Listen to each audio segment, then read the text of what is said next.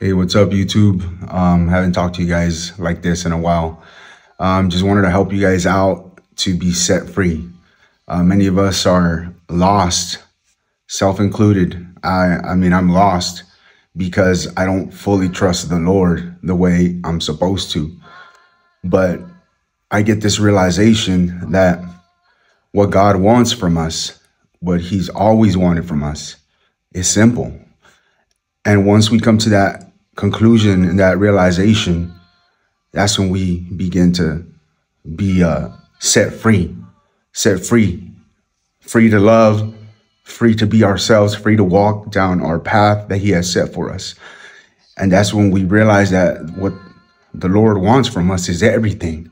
He wants everything, and He's always wanted everything from us. And once we come to that realization, it's so freeing. It really is. I mean, I'm here working, creating some YouTube videos.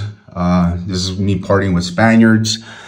And every time that I put anything other than the Lord, our Lord and Savior Jesus Christ, God the Father, the Holy Spirit, every time I put anything above the Holy Trinity, that's when I begin to falter and I begin to feel lost.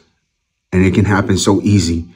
I was really connected with the Lord, very connected, I'll say, when I was very miserable. It always seems to be like that.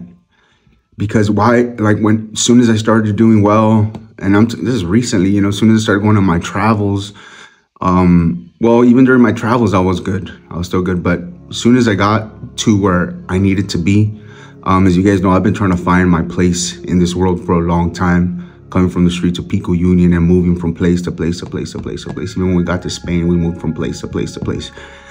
And I finally feel like I'm where I belong. I'm up in a mountain, highest point in this part of Spain. I have more goats as neighbors than I do humans. So I've been blessed. God answered my prayer. He answered my prayer. And and I began to be a weak Christian, immersed in His blessings. I started to focus more on the blessings rather than the Lord. I stopped reading the Bible as much as I should. Stopped doing the Rosary, guys. Stopped doing the Rosary, man. During 2019, I was going through some hard times when my father was dying in front of me. It was a vicious death. It was just brutal because he was having attacks all the time. But I don't want to get there. I don't want to talk about that. I want to talk about the Lord. And I started praying the Rosary every day, and I became the closest I have ever been to God during that time. Think about that. Praying the Rosary day and night, reading the Bible day, afternoon, and night, doing my daily devotional, praying within the Spirit every day, just talking to the Lord, worshiping the Lord. I would wake up and worship the Lord. I would literally praise and worship the Lord for hours on end. And that went away. Started focusing on other things. My YouTube channel, focusing on traveling, making travel plans and my investments, stock market, my crypto investments, all that. And then I started enjoying life a little more. I started drinking. That's a big thing for me, is alcohol. Not that I'm addicted to it. I'm not, I never been that type of alcoholic where I need it. I'm the type of alcoholic that if I have one beer, I need 2 beers. And if I need 2 beers, then I need 4. And if I need 4 beers, I need 8. And if I need 8 beers, I need 16. And so on and so forth.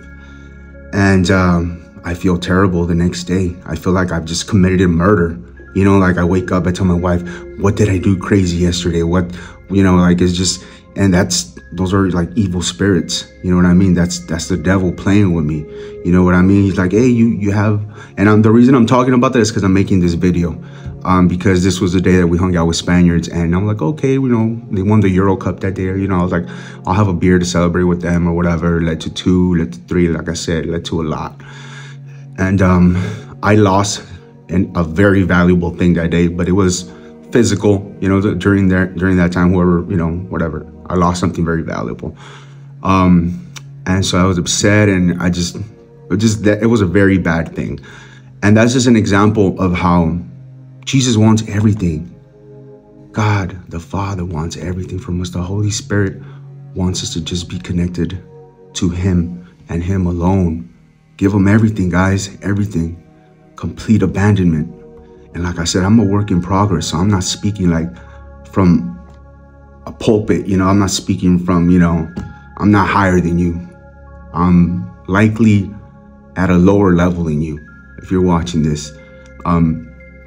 So I'm speaking because this is clarity that came to me, and who doesn't love clarity, guys? So I'm here to make this video more than anything to take my own advice, and also in hopes that if you're going through anything similar, you can benefit from this video too. So hopefully you guys enjoyed that. That's my message for today. Pray for me that I may become closer to Christ, more so than I ever have been. It's my one and true passion in life. It's my ultimate prayer. When I pray, I said, Father, Lord, bring me closer to you, Father, Lord. I want you to be my one and only thing, because I know that if I focus on you and you alone, then everything else will be better for it. My marriage will be better for it. My relationship with my mom will be better for it. My relationship with my in-laws will be better for it. My relationship with my siblings, with my neighbors, my presence in this community will be a positive one, and so on and so forth. Everything will fall in place, Father, Lord, if you just help me to love you more. In Jesus' mighty name I pray. So thank you guys for listening. Much love. Your brother in Christ, Lazarus.